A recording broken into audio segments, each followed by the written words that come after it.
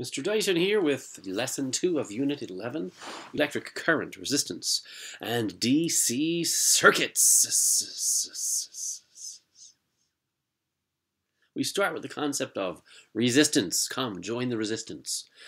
So resistance, it means resistance to the flow of charged particles, resistance to the flow of electrons through the wire. So as the electrons are moving through the wire, we've seen they bump into things, they zigzag around, they don't get, they don't move real quick. But every material is different, every metal is different. And some metals, it's easier for the electrons to get through, and other metals, it's harder. And that's a measurement of the resistance to the flow of the charges. Now, so resistance is measured in volts per amp. So the resistance is equal to the voltage divided by the current. And think about that. So it's volts per amp, right? In other words, voltage can be thought of as the pressure that's pushing the electrons through the wire, all right? And of course, amps is the actual flow of the electrons. So resistance is a measure of how many volts it takes to get an amp to flow through the wire. So the higher the resistance is, the more voltage it takes to get the current to flow through the wire. That's the concept of resistance. Resistance is measured in a unit called the ohm. It's a little omega. Greek letter omega is used to abbreviate ohm. And as we just saw, resistance is equal to voltage divided by current. So an ohm is equal to 1 volt per amp. The idea is that, as I just said, it arises due to the collisions between the electrons carrying the current with the fixed atoms that are inside the conductor that they keep bumping into.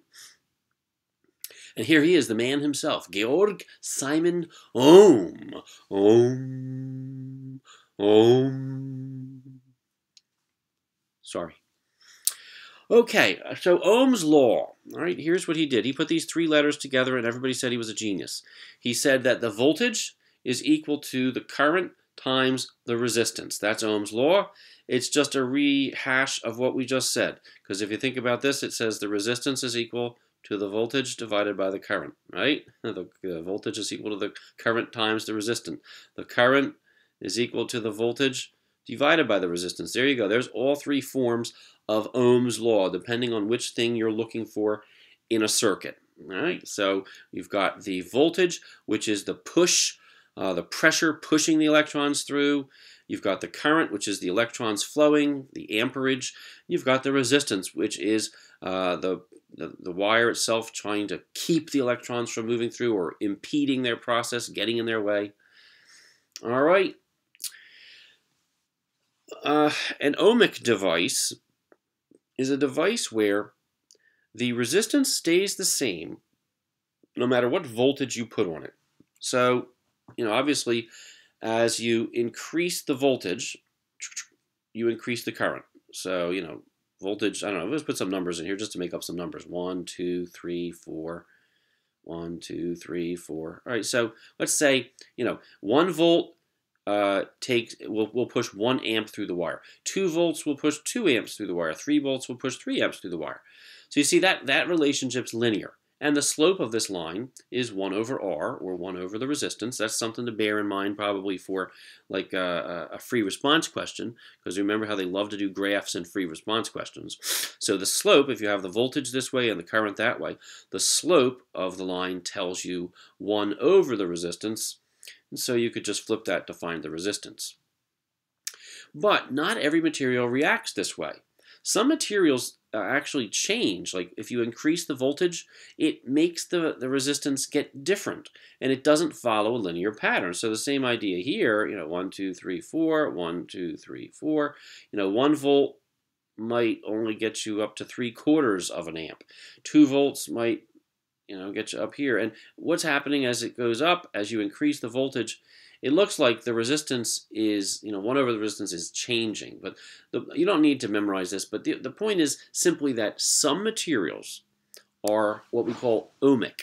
And they follow Ohm's law. All right, you get a straight line relationship when you graph the voltage versus the current. You get a straight line relationship. That's an ohmic material. And a non-ohmic material, you do not get a straight line relationship when you graph the voltage times the current. So in other words, changing the voltage actually changes the resistance of the material. And, you know, a common substance or a common circuit element that this occurs with is the diode. You've probably heard of light-emitting diodes. And we'll look at some of those when we do our lab for this unit. But in any event, there are things, and another one is transistors, semiconductors. These are materials that are non-ohmic. Resistivity is a study of the resistance of different materials.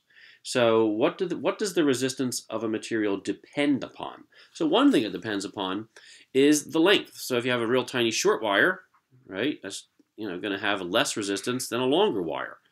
Well, that makes sense just because, it's got to go through more wire. Okay, so the length of the conductor increases means the resistance will increase. And then, of course, the cross-sectional area. Let's say you have a little tiny wire like this, its cross-sectional area is very tiny, and a very large wire like that, where the cross-sectional area is very large. I mean, think of pipes. Think of water flowing through this pipe. It's a very small pipe. The water can't flow real fast. This is a much larger pipe. The water can get through it more easily. So the larger the cross-sectional area of the material, the smaller the resistance is going to be. And all of this is put together with this letter here, which is called rho, R-H-O. It's a Greek letter called rho. And that's called the constant of proportionality. And it tells us about the resistivity of the material. And every different material has a different resistivity. And so, they have a table where you can look them up. We're not going to be doing that. I'm not going to go through problems with this. But I just want you to see two things here. The longer the conductor is, the more resistance. And the larger the cross-sectional area of the conductor, the less resistance. Right? Those are two facts you should know about resistance. Also, when a material is hotter, its resistance increases. Okay, now the reason for that is that when a material is hotter, the atoms inside are vibrating faster back and forth. And so they create a harder environment for the electrons to pass through because now the atoms are moving faster up and down all around. So as an electron's trying to get through it, it's going to be more likely to bump into them. So more temperature means higher resistivity for materials. All right, electrical energy. Now we're just going to think about a charge as it moves through an electrical circuit. Okay, so first of all, it gains its energy from some sort of a potential energy source. Better off to see a picture here, a circuit here. So a battery is usually the most common example of a potential difference, and that's what creates the energy for the electrons to move around the circuit. So the battery has what we talked about in the first lesson. It has a potential difference. In other words, it has a voltage. So that from the positive plate of the battery to the negative plate of the battery, there is a potential difference, and therefore an electric field is set up through the wires, and that is what causes the electrons to move along. The higher the voltage, the more energy will be given to the electrons, and again, that'll allow for more current to flow. More electrons will be able to flow through the wire. But the idea here is, they say, let's follow a charge going from point A around and back to point A. So as it goes through the battery, it gains energy. The battery loses energy because the batteries are basically created with chemical reactions. So the chemical reaction occurs, and the battery loses energy by giving some of it to the electrons. So now the electron's got this energy and it's moving through. Now it comes up to a resistor. So it's got kinetic energy because that's, any object that's moving has to have kinetic energy, even an electron moving in a wire, even though it's microscopic. It's moving, it's got kinetic energy. Comes up to the resistor, starts to pass through it and bump into all those atoms. Well, what's going to happen? Every time it bumps, it's going to lose a little bit of that energy, lose a little bit of that energy. By the time it gets through, it's lost all of that energy, and it comes back around here. And then it can go back through the battery and gain it back again, and so on and so forth, around and around. And of course, batteries don't last forever. Eventually, they give up all of the energy, the chemical energy that they have, and the battery goes dead. All right, the concept of power. Now we know that power, we've learned before, power is equal to joules per second. Joules per second, the amount of energy per second that an object has, or that is given to an object. So it's the rate at which the energy is lost from the electron to the, say, the resistor. Let's go back to this picture. So again, we talk about the energy. Now, one thing that's going to happen is that the energy that the kinetic energy that the electron has as it goes through the resistor and bumps into the atoms, it gives that energy to the atoms. It loses that energy itself. But what's going to happen to those atoms as they get more energy? Well, they're going to start bouncing around even more. That creates heat. So when electrons pass through resistors, the resistors become warmer. They heat up.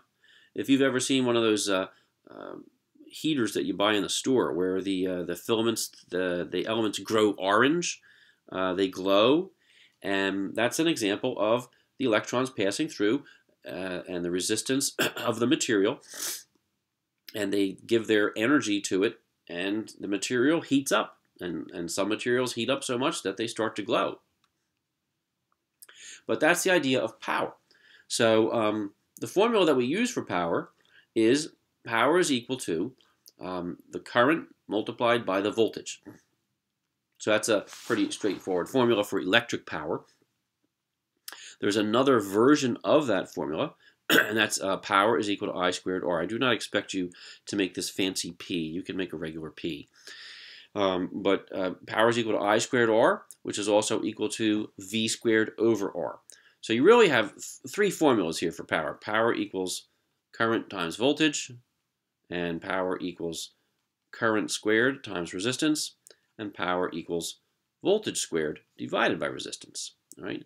These can all be derived by simply using Ohm's law and substitution. I'll probably do that for you in class. All right, so electrical energy and power then is measured in watts, and we already know that from learning about power in mechanical motion. So the watt is equal to a joule per second, and so when you're using energy in your home, electrical energy, right, you're using up watts. You'll see on all the devices used, your microwave oven or your heater or whatever you plug in. If you look on it, it tells you how much power is utilized by the device. So it's telling you basically how many joules per second. You know, joules per second, that's a watt. So how much energy per second you're using. Now you get charged by the electric company for your energy. And you've probably heard of a kilowatt hour. That's what you get charged for on your electric bill. And that's really not a measurement of power. It's a measurement of energy. And we know the difference between energy and power, right? So energy is joules, just the work being done, the joules. Joules per second, how many joules you're getting per second, that's your power. That's watts. A kilowatt hour is what you get when you multiply a kilowatt, 1,000 joules per second, times an hour, which is 3,600 seconds. Well, what happens to the seconds? They cancel out. And you really end up with an answer that's joules, which is why a kilowatt hour is equal to 3.6 times 10 to the 6th joules. That's a lot of energy. And you get charged by your electric company by how many kilowatt hours you use per month. Sorry, skipped too many there. All right, to apply this now, a couple problems. A circuit provides a maximum current of 20 amps. All right, there's your I value, current. And an operating voltage of 1.2. This is just a fancy way of writing 120 volts, which is what we get out of our electric sockets here in America. How many 75-watt bulbs can operate with this voltage source? All right. Well, so how much power are we getting? How much power is being generated if we have the maximum current is 20 amps, right? So there's power is equal to amps times volts. So 20 amps times 120 volts means 2.4 times 10 to the third watts, which is 2,400 watts, right? So that's how much power can be delivered by this electrical circuit. And so then we say, all right, well, if we have that much power, and each one of our bulbs uses 75 watts of power, then we simply do what's 2400 divided by 75. And that tells you how many bulbs you could use. Second question, if you're being charged 12 cents per kilowatt hour, how much does it cost to operate these bulbs for 8 hours? Right? Well, so energy, right, is equal to power times time. And so we take the power that we've got, the 2400 watts, and we multiply it times 1 kilowatt hour per 1,000 watts, right? And that's simply a way of changing this into kilowatt hours. And then we multiply times 8 hours, right? So basically your cost is how many kilowatt hours you're using multiplied by 12 cents per kilowatt hour, right? It's not really rocket science there, but you have to first know how many kilowatt hours have you used. Okay, go ahead and try this one. Example 3, an electric heater is operated by applying a potential difference of 50 volts to a nichrome wire of total resistance 8. All right, that should be 8 ohms. All right, resistance is measured in ohms. Find the current carried by the wire and the power rating of the heater. All right, so formula for current is equal to voltage divided by resistance. All right, that comes from Ohm's law. That's just simply one of the 3 versions of Ohm's law solved for current. So you're simply taking the voltage, dividing by the resistance, and that gives you the current in amps. And then how much power is that going to use? All right, well, power is equal to I squared R. Now remember, there's 3 formulas for power, so you have to look at what do you know? All right, we know the current here, and we know the resistance, so that we can use the I squared R version. So 6.25 amps squared times 8 ohms gives us 313 watts. Alrighty, and you can give this one a try. I believe that is the end of lesson 2.